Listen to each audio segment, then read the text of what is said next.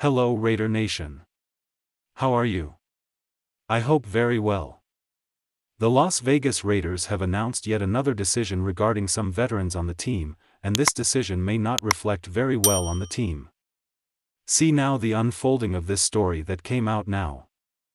If you've followed Denzel Perryman's last 2 seasons as a Raiders player, it's possible you've considered the possibility of seeing him stay with the team.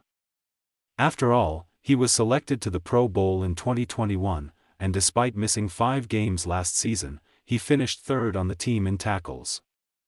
If you like to follow our content already, leave a like here in this video, so you will receive the latest news from Raiders. Okay? Thanks. Continuing with the information.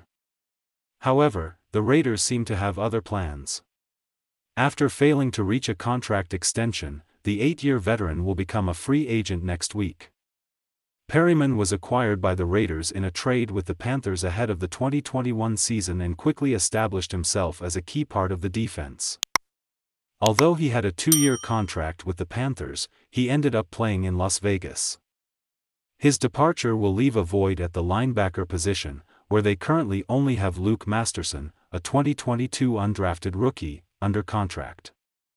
That means if he signs with another team in free agency, the Raiders will likely have to look for a free agent replacement or in the draft. Perryman did very well in the team, and not renewing him, in my opinion, it will be a Raiders mistake. And do you agree? Or not? Leave your opinion here in the comments.